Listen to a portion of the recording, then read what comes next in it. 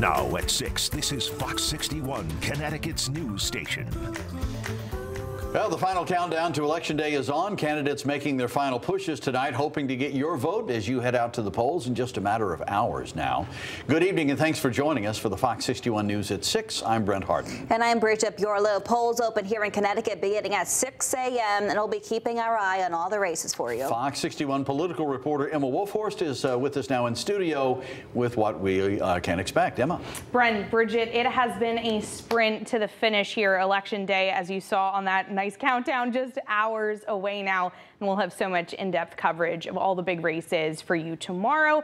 Obviously, the presidential race is top of everyone's minds, but there are important down-ballot races as well. Incumbent Connecticut Senator Chris Murphy is facing Republican Matthew Corey, and all 5 of Connecticut's U.S. House representatives are up for re-election, including a tight contest once again in the 5th District between incumbent Jahana Hayes and Republican George Logan. There are also multiple state legislative races to watch. Now, we've been covering all the possible impacts of tomorrow's election, including the balance of power in Congress, the future makeup of the Supreme Court, and even effects to federal funding for the state of Connecticut.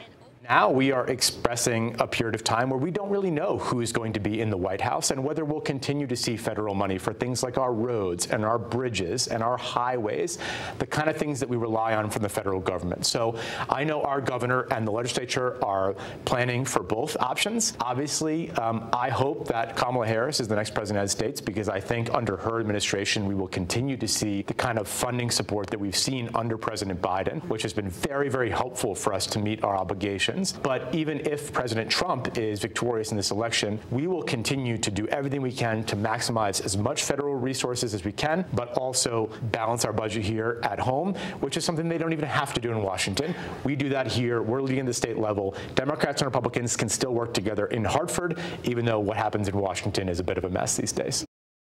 And you can see the rest of my conversation with Comptroller Sean Scanlon, as well as other exclusive election night analysis from Attorney General William Tong and many more tomorrow. We'll be streaming on Fox 61 Plus 24/7 tomorrow, but be sure to tune in for our on-air broadcasts from 5 to 7 and 10 to 11:30 p.m., plus our special election night coverage on Fox 61 Plus after polls close from 8 to 10 p.m. We will, of course, also have our full team of reporters in the field following these candidates throughout the day tomorrow. It is sure to be a busy but exciting day. Brent, Bridget. Absolutely. We are ready for it. Thank you, Emma. In North Stonington, hundreds of early voting ballots might not be counted. The town's first selectman says this was a registrar mistake and impacts around 1,100 ballots. He said people at the office were telling voters they didn't have to sign an envelope because there's a barcode on it with their name and information. He also said the team verified their residence and voter roll before folks turned in their ballot. But the law states that signatures are required on every early in-person vote. And now Bob Carlson and the town leaders are trying to get the word out so that people impacted come back in and make sure their votes count. Yes, there's going to be people no matter what I do. If they're out of town, if something happened that changed, maybe they're working a double shift, maybe something else is happening on election day, which is why they voted early. Yeah, I'd feel awful if they can't have their vote count. But again, it was a mistake. It wasn't on purpose, and we're just doing our best to try to fix it. So if you voted between October 21st and October 31st in North Stonington, you can make sure your signature is added to your ballot by visiting the Education Center over on Norwich Westerly Road tomorrow on Election Day, anytime from 6 a.m. to 8 p.m. If not, your vote will not be counted. Carlson said for a little under 700 people now impacted, they came in on Sunday to correct their ballot, but they're still waiting on around 400 to do the same. And with the expansion of voting options comes the question of no excuse absentee ballots. Voters here are deciding that question through a ballot question, but many wonder how secure absentee voting for all really is. Well, statistics and state leaders tell us it really just increases the amount of legal registered voters that actually cast their votes. Fraud remains low, but after the scandal around Bridgeport absentee ballots and alleged stuffing, we asked State Representative Matt Blumenthal, who has led the effort, why people would vote yes after such a mess. Both of the judges that administered the cases involving those mayoral elections recommended that we adopt a system of absentee voting for all. That's because our complex, narrow system creates lots of opportunities, first of all, for people to be confused or deterred from voting absentee, but also opportunities for unethical operatives to perhaps deceive people into voting when they shouldn't. Now, the hope is to take all the politics out of passing out and pressuring absentee ballots.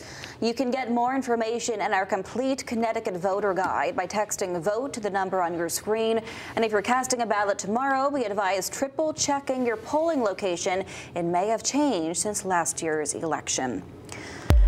Turning now to the weather, what's it looking like outside as you head to the polls tomorrow? Yeah, Chief Meteorologist Rachel Frayne joining us now. Rach, it's going to be a warm one. Yeah, we're looking at temperatures up around 70 degrees, so there is no reason not to get out and cast your ballot. And we know that sometimes that can be a reason for folks that aren't really able to get outside. The brush fire risk does remain very high, unfortunately. We remain bone dry as we head through the next week ahead. And the warmest day this week will be Wednesday. So we're starting to dial up the warmth tomorrow for Election Day, and then you are really feeling it on Wednesday when we could end up once again breaking records. 53 right now in Hartford, 56 the current temperature for the New Haven area, and we're looking at temperatures settling back into the 40s as we head towards daybreak tomorrow. What about for your Election Day? Around the time the polls are opening, temperatures close to 50 degrees. As we head through the afternoon, we're looking at high temperatures climbing into the lower 70s with partly cloudy skies.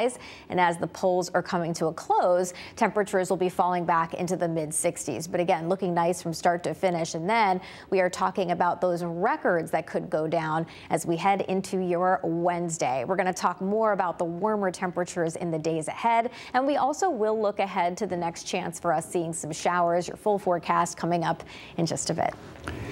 All right, Rachel, thank you. Breaking news right now out of Hartford, where police are investigating a homicide. Officials say it happened in the area of Pleasant and Main Streets. We're still working to learn more details, and we'll bring you an update as soon as we learn more.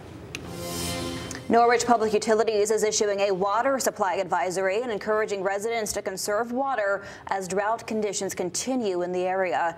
Residents are being asked to make changes to reduce their water consumption, including taking shorter showers, not leaving the faucet running when brushing your teeth, and only running dishwashers or washing machines with full loads in them. The utility company will update residents as conditions change.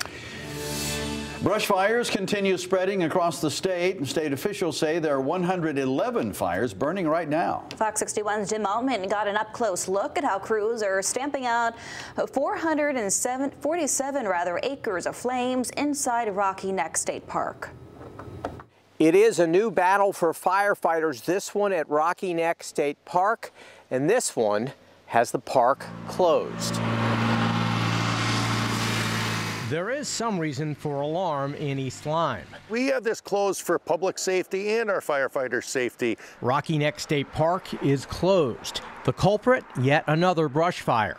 Rich Shank is the fire control officer from the DEEP's Forestry Division. I got here personally with one of our foresters. We made a map of it. It was approximately 6 acres in size at that time, but it was spreading rapidly, and it's in mountain laurel, which is a very volatile fuel. We're currently about 47 acres here in Rocky Neck. No word on how this fire started. Fortunately, crews are now in the mop-up stage. We got a first-hand look at what's happening from the front lines. So we're churning up the hot spots, incorporating water into it. We are drawing water off of a nearby marsh, and as well as a hydrant within the park to focus on that mop up and reduce the hot spots around the edge. There is a crew of 30 here, and across Connecticut, Shank says they're getting help from all over. Rocky Neck is just one of about 111 fires that are statewide. Currently, we have a crew from Groveland, California that's working out here. We have another country, so Quebec is here supporting us. We had folks from New Hampshire, Maine, multiple other states and federal agencies and partners that are assisting. So in our time of need, it's coming back to us here in the state of Connecticut. In unusually dry conditions, seemingly, there is no quick fix. These fires are going to smolder until we get significant rain, and I mean 2 to 3 days and 2 to 3 inches of rain. And I don't see that in the future, so we're prepared for the long haul here.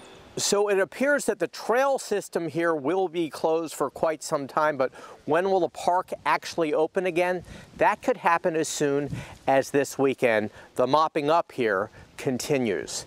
In East Lyme, Jim Altman, Fox 61, Connecticut's news station. Thank you, Jimmy. A New Britain man charged with seriously injuring a Farmington police officer 3 years ago has been sentenced. 36-year-old Pedro Acevedo will spend the next 15 years in prison. Back in September of 2021, Acevedo pinned Farmington police officer James O'Donnell against his car, trying to escape from police.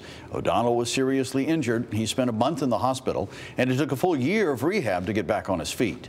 O'Donnell has since recovered and is now an officer with the Rocky Hill Police Department.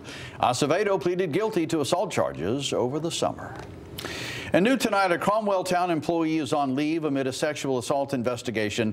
Police say Salvatore Nesci, Cromwell's public health coordinator, turned himself in last week. He is charged with sexual assault in the 4th degree.